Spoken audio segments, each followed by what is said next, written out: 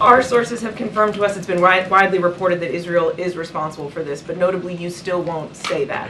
Why is that? Is it because that's not your assessment, or because you don't support what they're doing here? It's because I don't have anything more to add on this issue. As I said, there was no U.S. involvement, and I'm not going to go beyond that today. Then let me ask this. These kinds of tactics, blowing up pagers and walkie-talkies, is this type of warfare acceptable to the United States?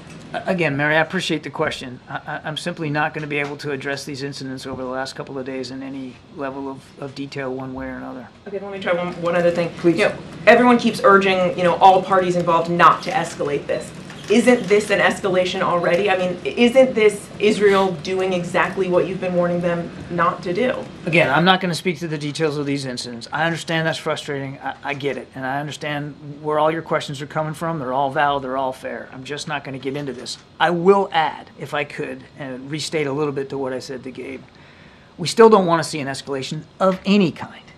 We don't believe that the way to solve where we're at in this crisis is by additional military operations at all. We still believe that the best way to prevent escalation, to prevent another front from opening up in Lebanon, is through diplomacy, which is why Mr. Hochstein was over in the region this week.